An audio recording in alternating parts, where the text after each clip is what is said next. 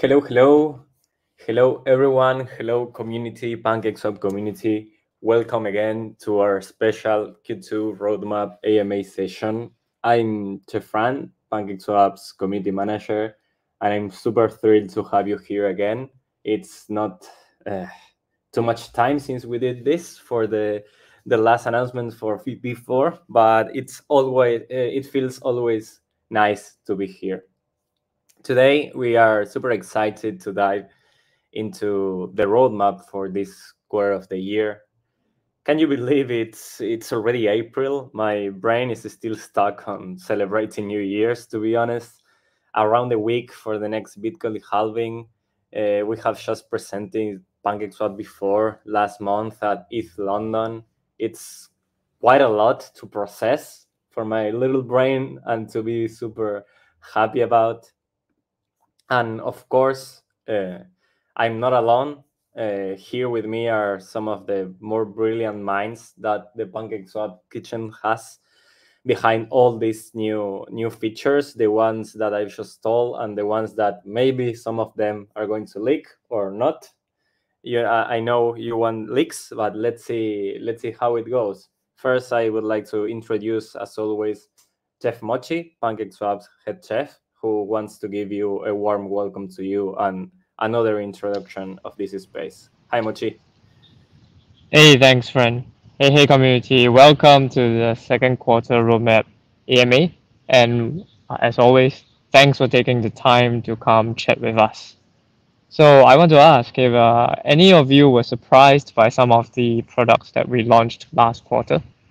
PancakeSwap now has a new RPG game with very nice graphics, and that's also not just for PancakeSwap but also for our NFT community.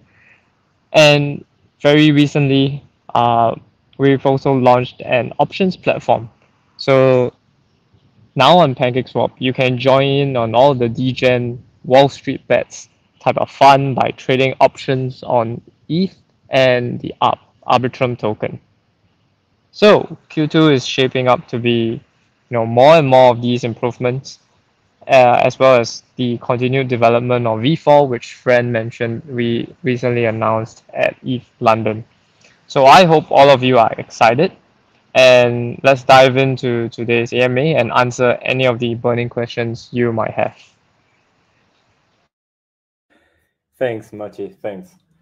Yeah, option is quite a nice thing. I think you will hear Chef Momo at some moments answering some questions. He is one of the brilliant minds behind that. And we were just having a meeting, our weekly meeting, some hours before, and it was like my 6 in the morning, and it was learning and remembering my old times in the traditional market, operating options, and I was saying, no way this is happening in the crypto environment and also in PancakeSwap. So I'm so glad to be here and be part of this feature release. Okay, let's start. There are some really good questions for this roadmap. Remember, guys, these AMAs are a perfect opportunity to discuss our plans, explore upcoming features, and address all the questions you may have. So don't be shy and use the comment sections if you are watching this on YouTube. Use the replay if you are watching this on Twitter, aka X, to drop your questions, and we will bring this all up at the end of the pre-collected questions. And of course, for the ones who are missing this, we are going to prepare a recap with all the summarized important info that we can discuss as today. So stop chit-chatting, Fran, and let's drop the first question and then the introduce of one of the other members. So, Giosa, if you are there, is Quest Web3 platform a product that can generate revenue, or it's just for PancakeSwap's own use? Thanks, friend. Hi, everyone. Yeah, just to cover this question, uh, at the start, the quest will be used to host the PancakeSwap campaigns itself, and also, yeah, I think it's all about creating fun quests for the users. And then this will actually allow the kitchen to understand how our users would like to engage with the Quest platform. So we'll take these learnings and moving forward, we will probably expand this product to feature more partners, but at the start, definitely focusing on PancakeSwap. Nice, nice. Thank you, sir. Okay, let's continue. Um, there is an overhaul on the PancakeSwap website.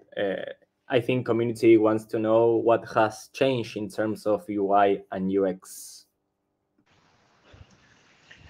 Yeah, so we are reworking the PancakeSwap site to make things more accessible while also accommodating the new products. So, as you guys know, PancakeSwap in the recent quarters have been pushing out new product after new product. And so, on the UI UX front, we recently updated the V-Cake staking page so that all cake stakers can now see the three components of APR. First, staking APR, where cake emissions are directed, to revenue sharing APR, which comes from the trading fees of the protocol, and lastly, vote incentive rewards. And this, you will have to, as a V cake staker, go to one of our partner sites where if you vote on a gauge where other token incentives have been provided, you will, as a V cake staker, be able to earn additional incentives from there. So this is now all easily visible from the staking page and is a UI UX improvement. Additionally, we're also on another UI update that makes providing liquidity on PancakeSwap more intuitive and to adapt to the fact that PancakeSwap is now very much multi-chain. So in the future, the UI UX should allow users to see all pools and all farms across all chains very easily on a single page. Nice. I'm super annoying saying always that the future is multi-chain, and this, what are you telling us? It's kind of the essence of this. And yeah, it sounds amazing that we are going to be able at some point to have all in one place. Okay, I think the other one it's for Van, but he told us he couldn't make it, so we miss you, Van. We hope you can join us in the next AMA. So I think Mochi is going to cover um Van's questions, and the next one says something like, "Does cross-chain B cake mean the possibility of locking cake on other chains?" Yeah, so I'll take this for Bun. Cross-chain V-Cake is more about bringing V-Cake benefits cross-chain. So rather than allowing the cake to be locked on the other chains. So benefits like B-Cake, like IFO's iCake, can via this cross-chain mechanism now be used on chains that are not BNB chain. So how this works is that users will still lock cake on BSC and will still generate VE cake on BSC, but the balance of VE cake will now be visible on all other chains, and all the benefits of VE cake will then be available on all the other chains. Nice, nice, nice. Empowering governance through our cake ecosystem. Love it. Okay, next one I think it's will be for band 2. And it's more like technical. It seems like it's me asking how the things work. And the question is like, how will, sorry for my pronunciation, swap and limit order work?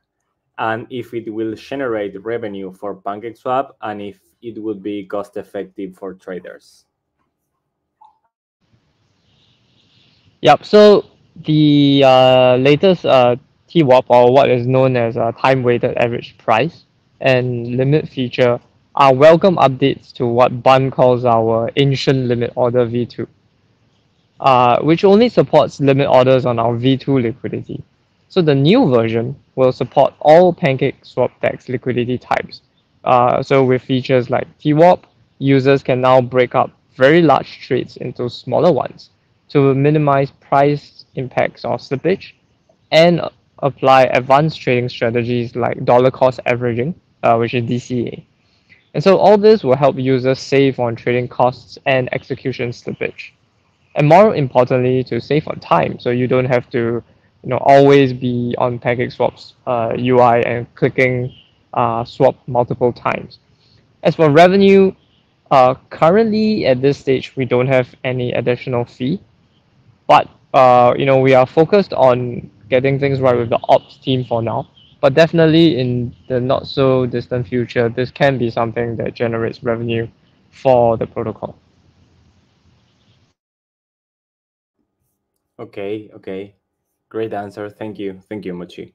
I think the next one it's Gyoza again. And is there some plan to it's edition question. Is there some plan to better APRs in simple staking beside multi-chain?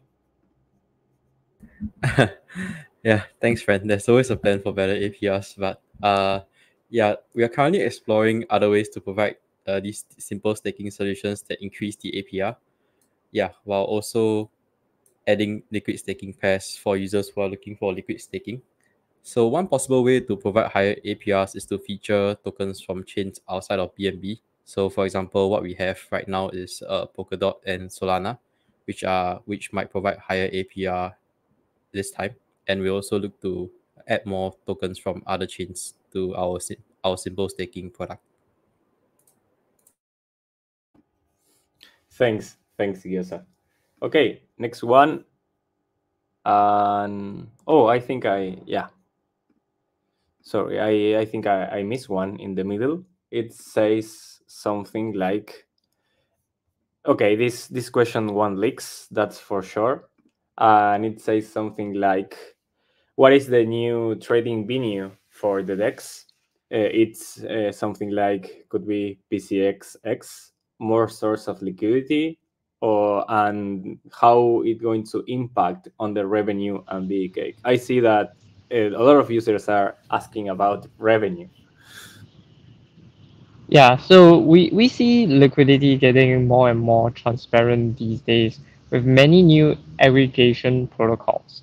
So as PancakeSwap, our goal has always been to work hard on new products that provide users with a better trading experience. So whether this is more liquidity, a wider range of tokens, or simply the convenience of trading any tokens you want.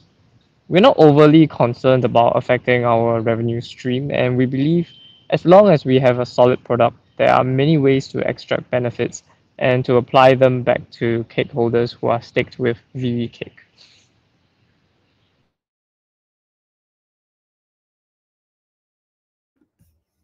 Thank you for covering it, Mochi.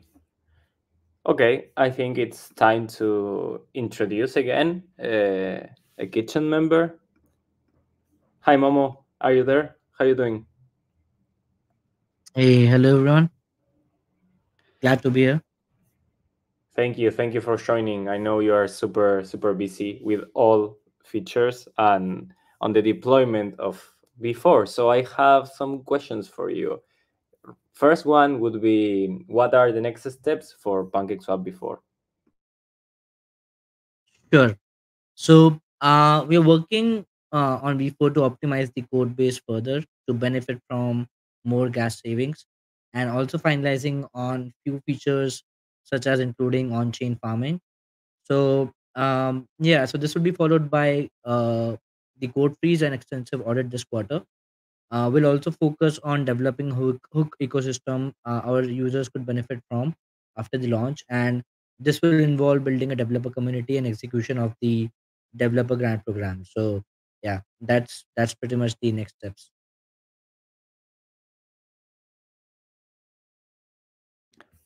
Perfect. And I think the next one will push you a little bit more and saying some leaks. So we will just have developer things or something to use in this quarter.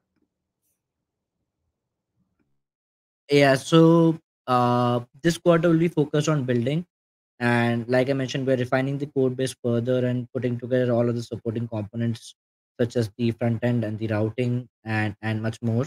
So V4 will be available for the users in early Q3. Yeah, so unfortunately for now it's more of about developers this quarter. Nice, nice. And sorry for the users being so push. Thanks, Momo. Thank you a lot. Thanks, Chan. Okay, next one. Let me see. Oh, I think I can answer next one. And the question says something like if we are going to participate in some physical events in this queue. And yeah, I have an answer for that.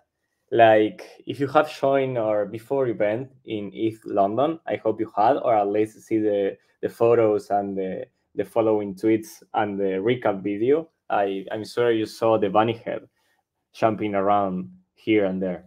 I hope you had a lot of fans with our chefs and got some nice photos with the bunny head.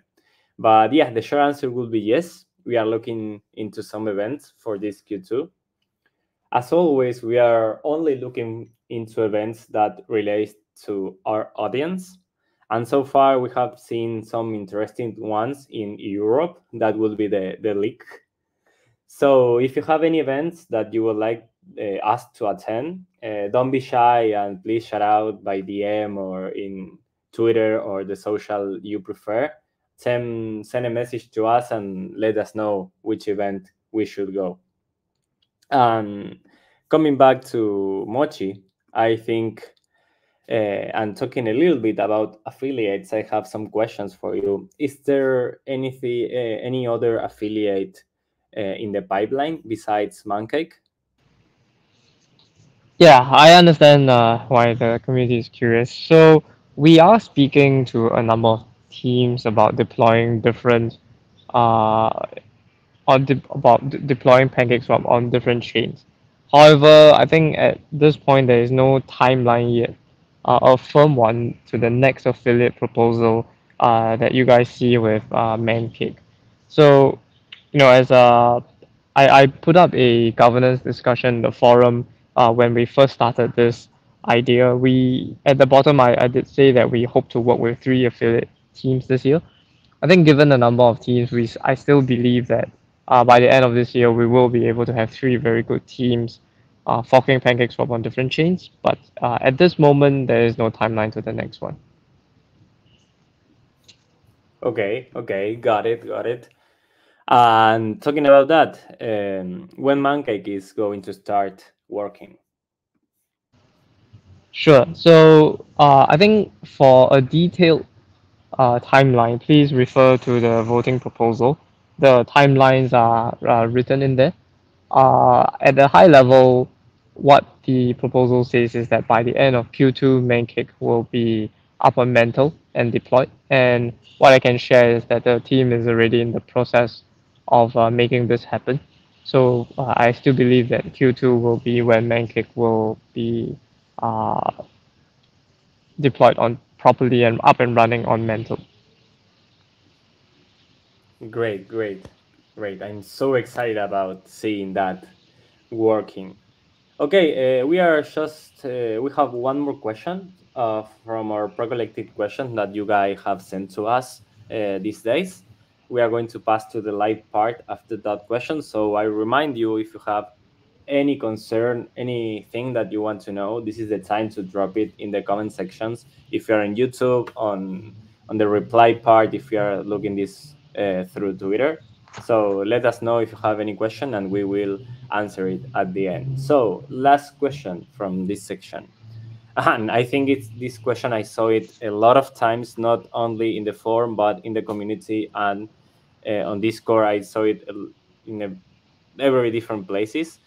What's your opinion about the regulation problem we are seeing in the market? And of course, the other question is if PancakeSwap can be affected of this. Sure. So, for everyone in the community, I'm sure you guys have seen the recent SEC regulations that are coming to DeFi.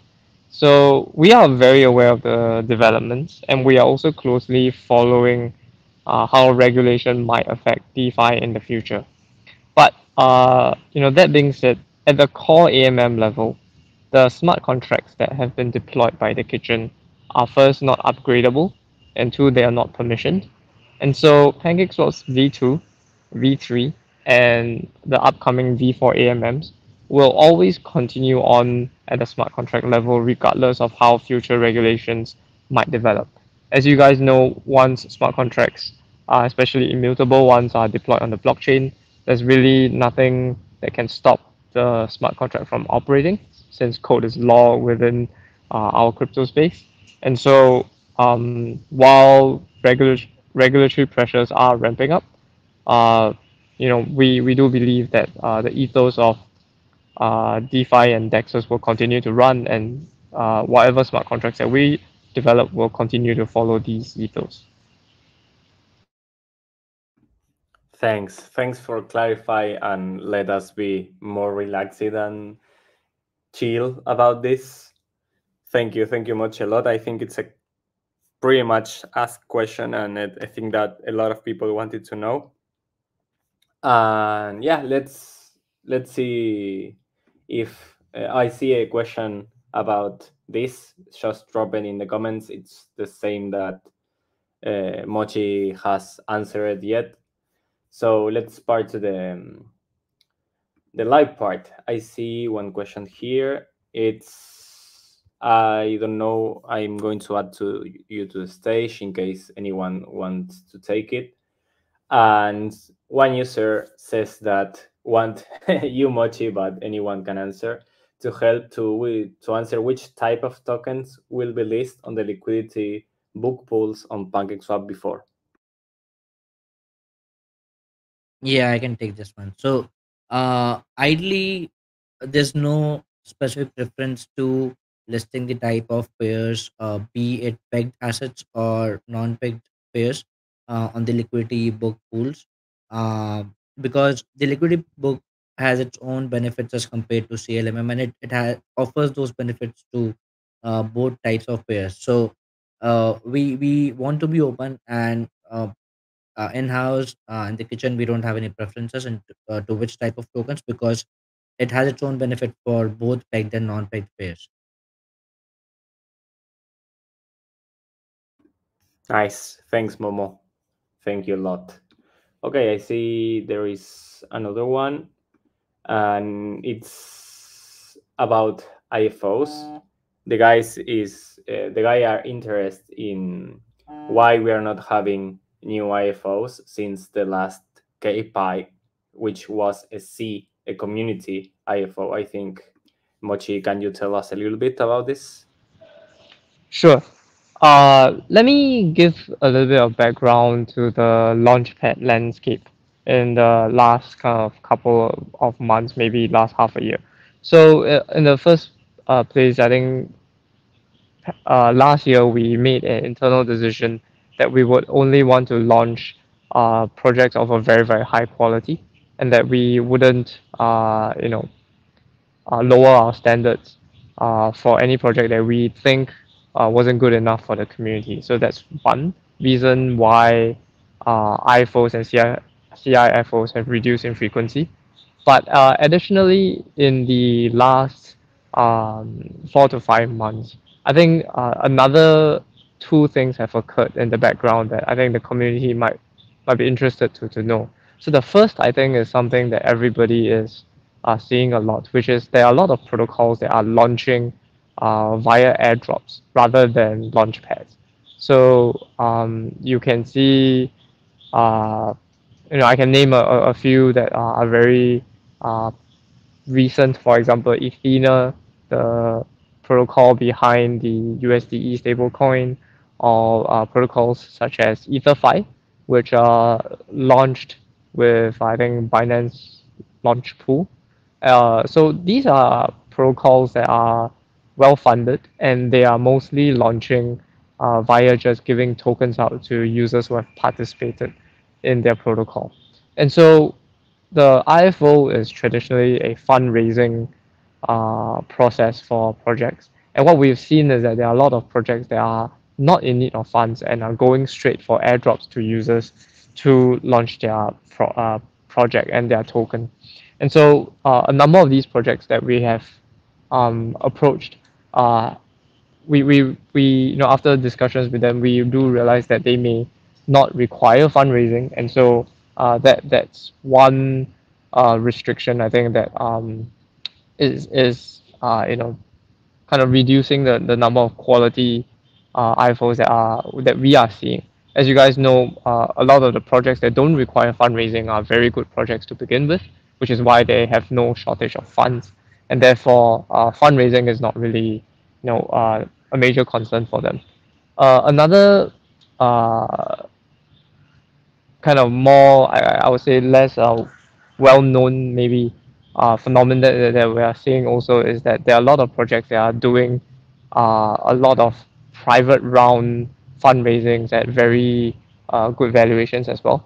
So again, the IFO is competing with venture capital type fundings where projects are choosing, either do we take a VC round or do we take our token public and do a IFO to launch the project. So again, IFOs I think in this phase of the bull market is also competing with a lot of VCs that are well funded, and so projects that are not in a rush to launch their token may not want to uh, do an IFO, because doing an IFO means that you are launching your token, and they may also prefer the route of going with more fundraising in the private market.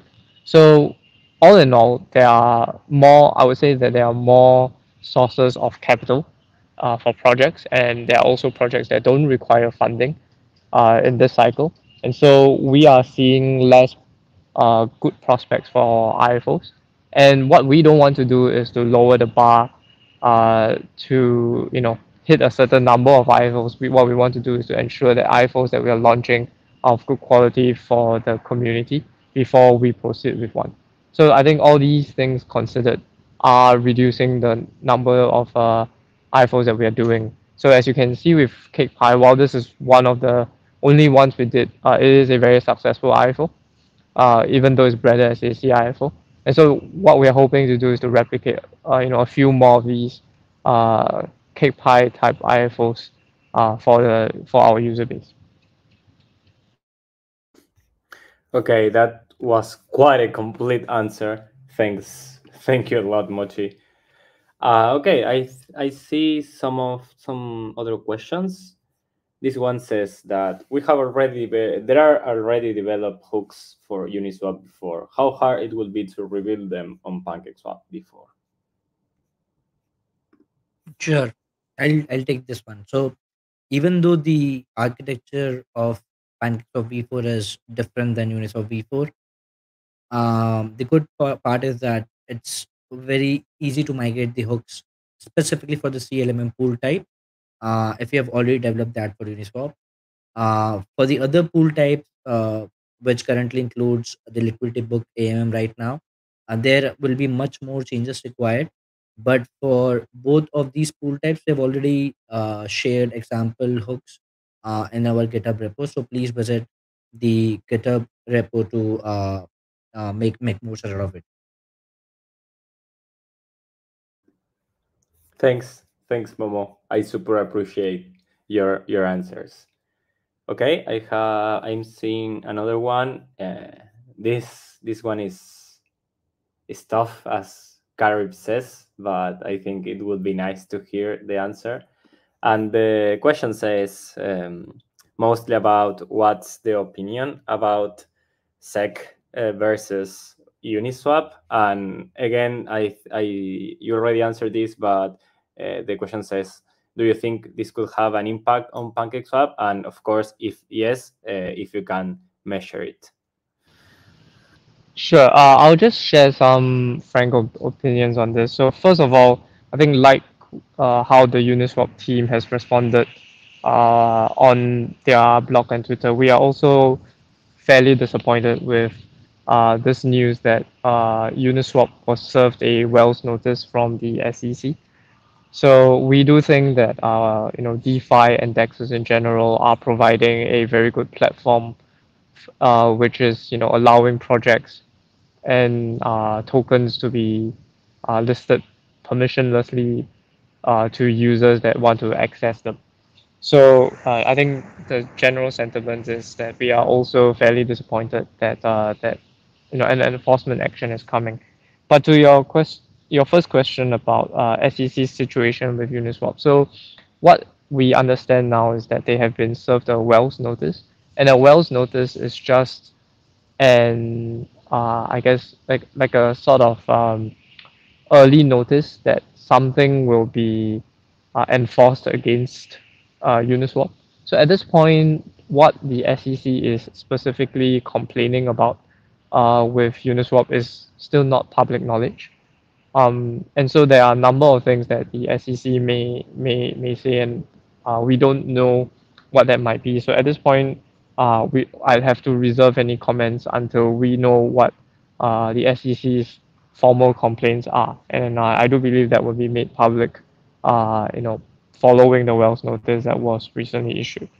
As to your second question about whether there could be an impact on us, I think I briefly shared, that the smart contracts will continue to persist in a permissionless manner. I think what we would do as best as possible is to adapt to changing circumstances.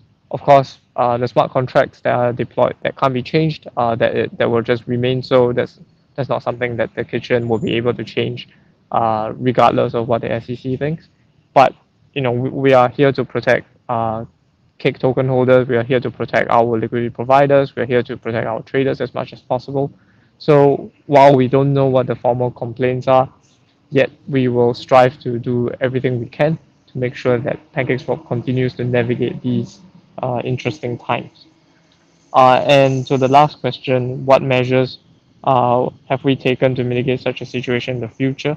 I assume the question is about what we might do in the future to mitigate any issues. So I think as a starter, we also still stand with the principle that DeFi is permissionless and should not be managed by kind of any central entity.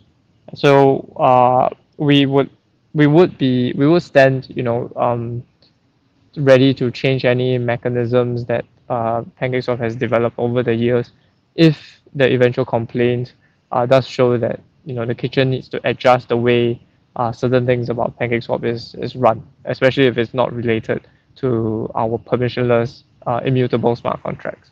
But we would like to see also what is going to be the issue that is raised by the SEC before we do anything. I think that would be the wisest move for PancakeSwap at this moment. So I hope that gives you a bit more clarity on how the kitchen is thinking about this. Thank you, Mochi. Thank you a lot. I see the user already. Thank you. Thanks for giving your frank opinion about it. I super share it. It's a disappointment news, but I think DeFi will remain. And as Uniswap finalize it, they're communicated. They are here to build. I will extend this to us. We are here to build, and build is what we are going to do. Let's see if there is any other question we can highlight before ending. Thanks all for being here. Thank you, chefs, for taking your time on a Friday night. I think for a lot of people, for being here with the users. So let's see. Um,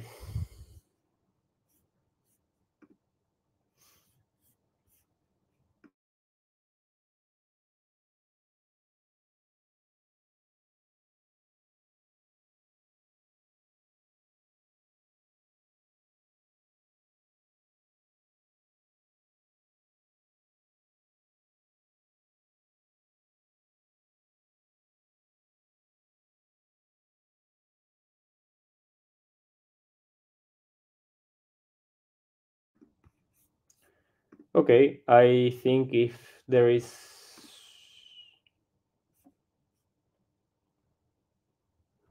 Okay, I think we are pretty much. Okay, I think there are some tech questions that not super easy to answer here. Maybe in regarding stable swap, it's easier to read the docs maybe, since it's more easy to understand, we can say. So if I'm not seeing any other questions, checking also Twitter. So I think we can. Yeah, and I will highlight the comment about being too technical. I know how it feels, but I'm on the other side, the guy who doesn't really know too much about technical.